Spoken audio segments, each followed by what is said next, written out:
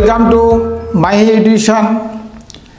আমরা ত্রিকোণমিতিক অনুপাতের যে বাহুর সঙ্গে কোণের সম্পর্ক সেই সম্পর্কে সূত্র কতগুলি আলোচনা করেছিলাম। 9টি সূত্র, সাইন, ট্যান, কস, কোসেক, সেক, কট এদের সঙ্গে একটা নির্দিষ্ট কোণের সঙ্গে বাহুর সম্পর্ক, সেগুলো 9টা সূত্র আমরা বলেছিলাম। সূত্রগুলো আমি আজকে আবার রিপিট করে দিচ্ছি। দেখো, সাইন থিটা সমান লম্ব বাই অতিভুজ, কস থিটা সমান ভূমি বাই অতিভুজ, ট্যান থিটা সমান লম্ব বাই ভূমি, কোসেক থিটা সমান অতিভুজ বাই লম্ব, সেক থিটা সমান অতিভুজ বাই ভূমি, আর কট থিটা সমান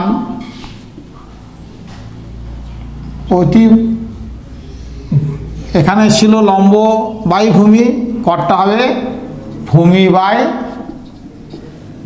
লম্ব। এই 6টা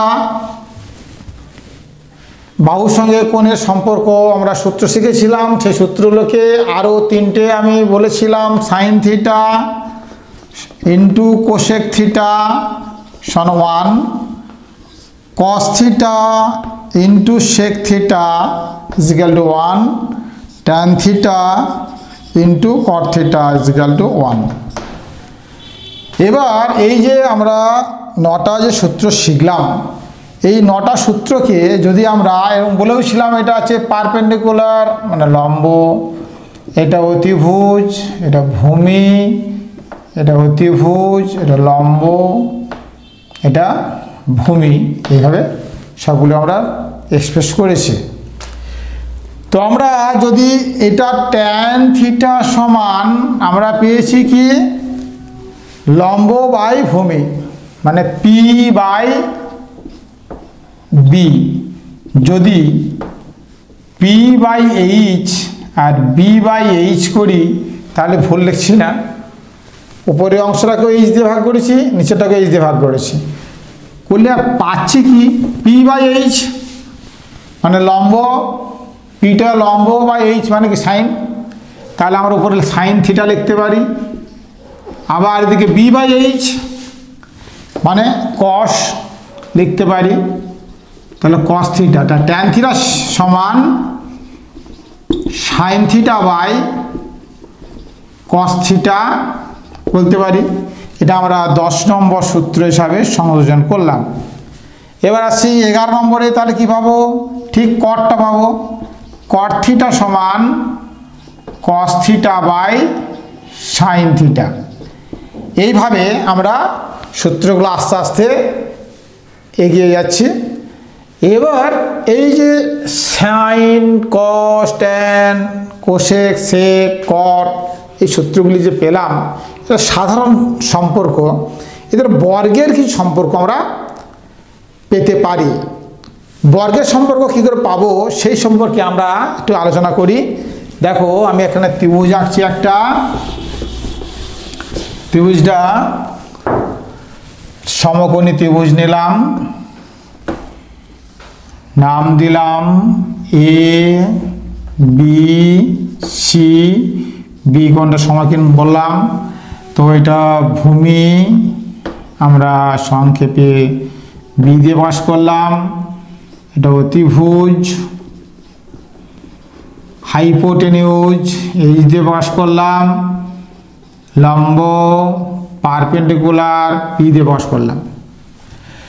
পিথাগোরাস আমরা আগেই শিখেছি, পিথাগোরাসের থিওরিমে ছিল সমকোণী ত্রিভুজের অতিভুজের উপর অঙ্কিত বর্গক্ষেত্রের ক্ষেত্রফল অপর দুটি বাহুর উপর অঙ্কিত বর্গক্ষেত্রের ক্ষেত্রফলের যোগফলের সমান।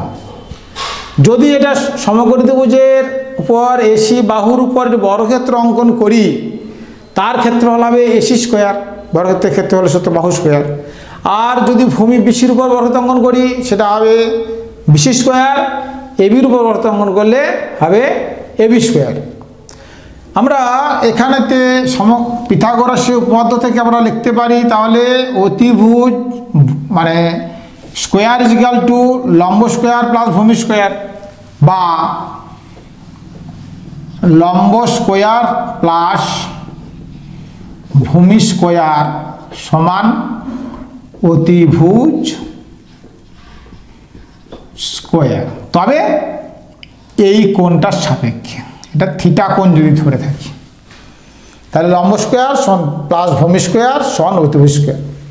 আমি যদি উভয় পক্ষকে অতিভুজ দিয়ে ভাগ করি, অতিভুজ নয় অতিভুজের স্কোয়ার দিয়ে, তাহলে পাবো লম্ব স্কোয়ার বাই অতিভুজ স্কোয়ার, কি তাই তো? ঠিক একইভাবে ভূমিটাকেও করতে হবে, ভূমি স্কোয়ার বাই অতিভুজ স্কোয়ার সমান অতিভুজ স্কোয়ার বাই অতিভুজ স্কোয়ার। তাহলে দুটো পক্ষকে আমরা অতিভুজ স্কোয়ার দিয়ে ভাগ করেছি, ভাগ করলে পেলাম আমরা লম্ব বাই অতিভুজ পুরোটা স্কোয়ার প্লাস এটা ভূমি বাই অতিভুজ স্কোয়ার সমান 1।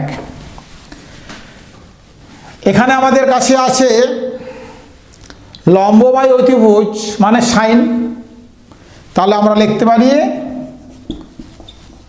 সাইন থিটা এর হোল স্কোয়ার প্লাস ভূমি বাই অতিভুজ আছে কস মানে কস থিটা এর হোল স্কোয়ার সমান 1। ত্রিকোণমিতিতে আমাদের প্রকাশ করা হয় সাইন থিটা হোল স্কোয়ার মানে সাইন থিটা গণিত সাইন থিটা, সেটাকে প্রকাশ করা হয় সাইন স্কোয়ার থিটা। কস থিটার হোল স্কোয়ার মানে প্রকাশ করা হয় কস থিটা গুণিত কস থিটা মানে কস স্কোয়ার থিটা সমান 1। তাহলে sine square theta plus cos square theta is equal to 1। এটা হচ্ছে বর্গের সম্পর্ক দুটো কোণের মধ্যে। আগে ছিল কোণের সঙ্গে বাহুর সম্পর্ক, আজ বাহুগুলোকে আমরা এলিমিনেট করে কোণগুলোর সঙ্গে কোণের সম্পর্ক নির্ণয় করতে গিয়ে দেখতে পেলাম বর্গ এসে গেল sine square theta plus cos square theta is equal to 1।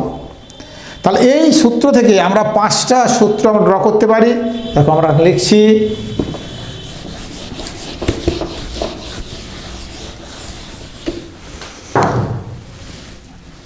আমাদের ওখানে সূত্র হয়েছিল 6টা, তারপরে 3টে 9টা, আজকে করলাম 2টো 10 11টা।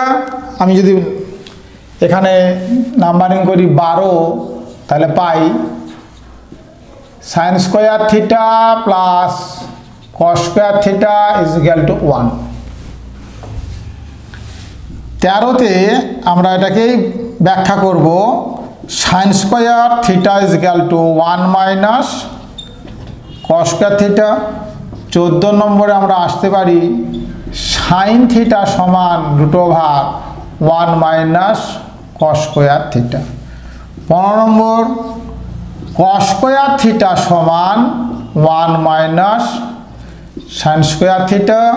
16 নম্বর কস থিটা সমান √1 মাইনাস সাইন স্কোয়ার থিটা।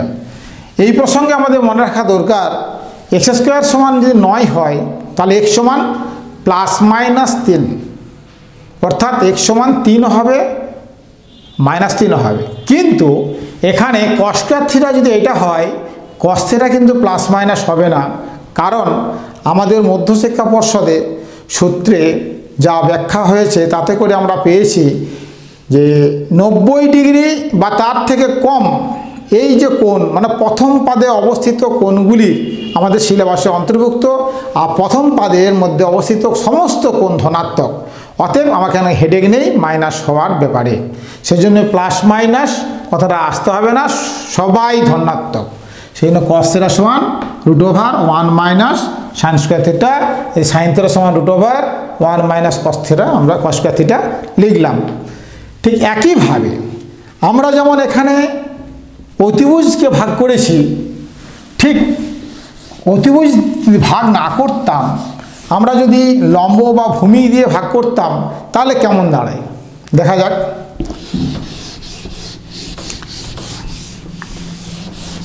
আমরা পিথাগোরাস থেকে আমরা পেয়েছি ভূমি স্কোয়ার প্লাস লম্ব স্কোয়ার সমান অতিভুজ স্কোয়ার। তো এখানেতে উভয় পক্ষে যদি আমি লম্ব দিয়ে ভাগ করি, লম্ব স্কোয়ার দিয়ে, কি পাবো?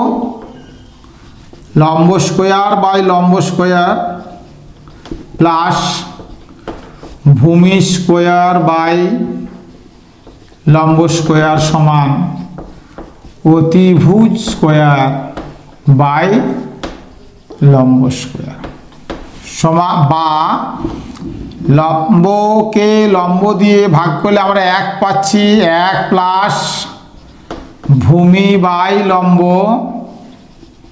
তার হোল স্কোয়ার প্লাস হবেন সমান অতিভুজ স্কোয়ার বাই লম্ব হোল স্কোয়ার করে দিলাম।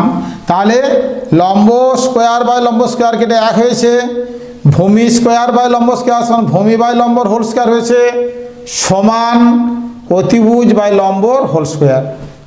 এখান থেকে আমরা কি কনক্লুশন আসতে পারি? 1 প্লাস ভূমি বাই লম্ব মানে আমি আগে কট পেয়েছি, তাহলে কট থিটা এর হোল স্কোয়ার সমান অতিভুজ বাই লম্ব মানে কোসেক। এবার থিটা বলেছি বলে এখানে থিটা লিখলাম, আলফা লিখলে আলফা লিখতাম, তো এখানে থিটা আছে আমরা লিখব কোসেক থিটা এর হোল স্কোয়ার, মানে 1 প্লাস কট স্কোয়ার থিটা সমান কোসেক স্কোয়ার থিটা, অর্থাৎ cosec square theta minus cot square theta is equal two 1। যদি 1 রূপে আনতে চাই, যেমন এখানে 1 এনেছিলাম, তাহলে এখানে পাচ্ছি cosec square theta minus cot square theta is equal two 1। সেই সূত্র হিসাবে 17 নম্বরে যদি আমরা আসি, দেখতে পারবো cosec square theta minus cot square theta is equal two 1। ঠিক এটা থেকে আমরা ড্র করতে পারছি কোসেক স্কোয়ার থিটা সমান কত? 1 প্লাস কট স্কোয়ার থিটা 19।